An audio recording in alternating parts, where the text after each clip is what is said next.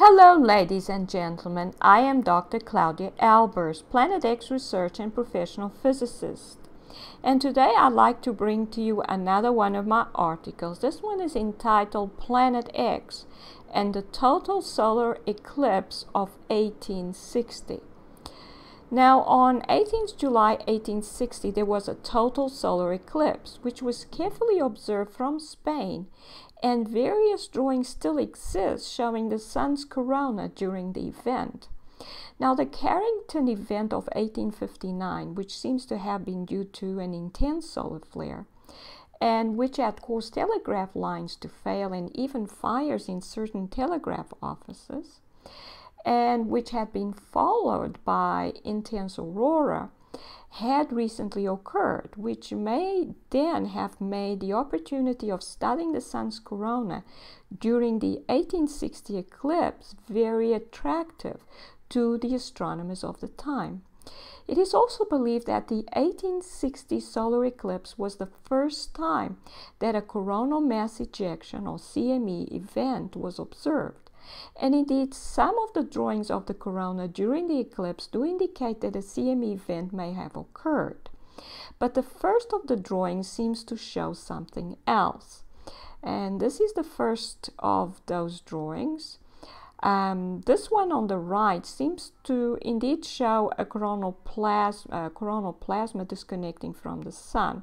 So you can see it curving, it's still curving away towards the sun. So it may have been connected on one side and then disconnected.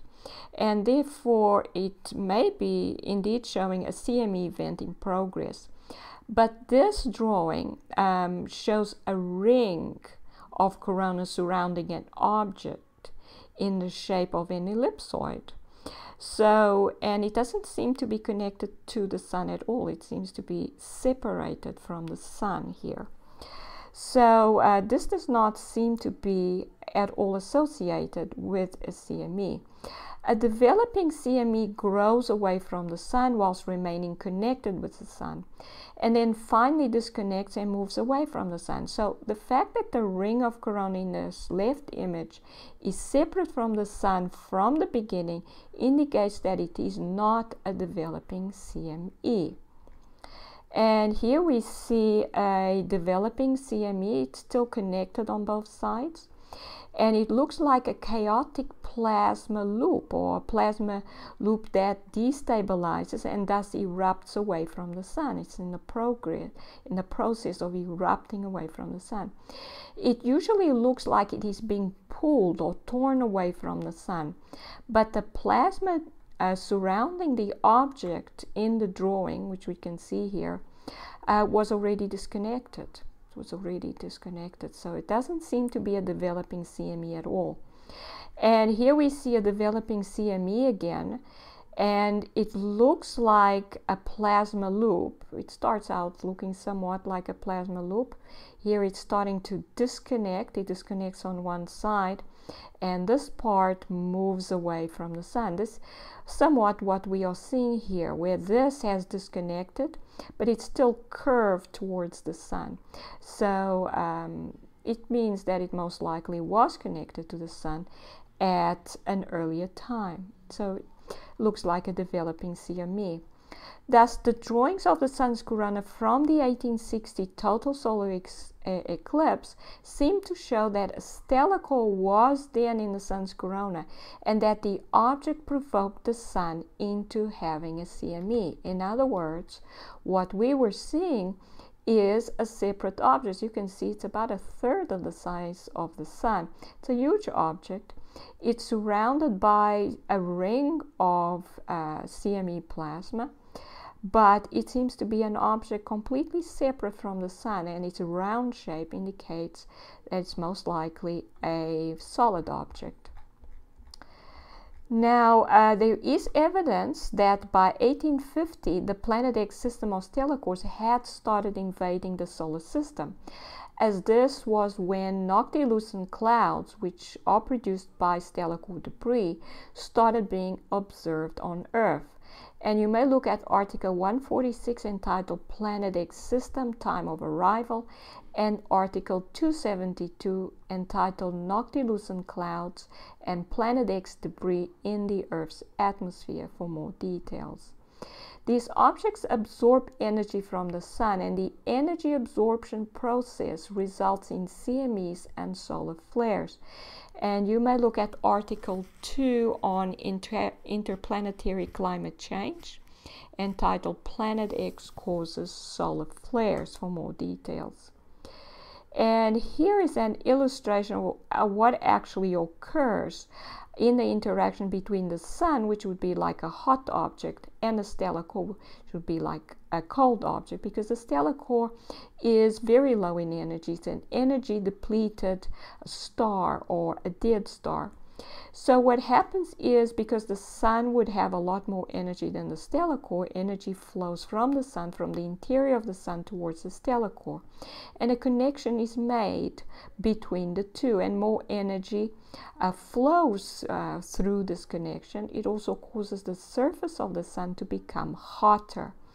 And when the surface of the sun becomes hotter, and not just hotter but more active, the electric field at this point just below the stellar core increases substantially.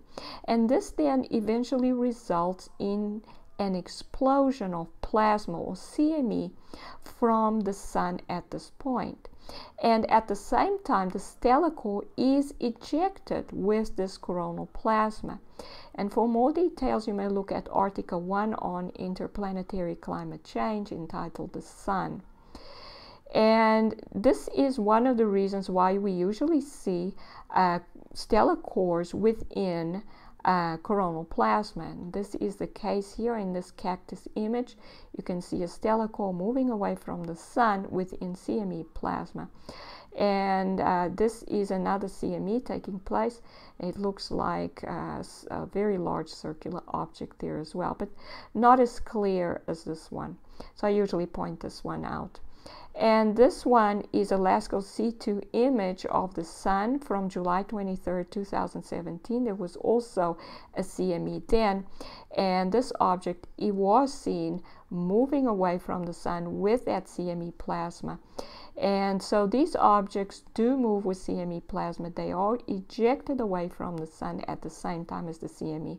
So they actually provoke the CME and then are ejected with the sun, away from the sun with the coronal plasma. Now, this is a different set of drawings from the 1860 eclipse, but they show a progression of events. So first we have this one. As you can see the object there, you can see the object even seems to have stripes. There's coronal plasma surrounding it, and some of this coronal plasma even continues upwards and away in this image. It is turned upside down in relation to the first ones we saw. Here we can see clearly that this coronal plasma is separate from the sun. It's not connected to the sun at all. So these shows a progression of images, and this seems to indicate that CME material exploding away from the sun, and therefore a CME in progression.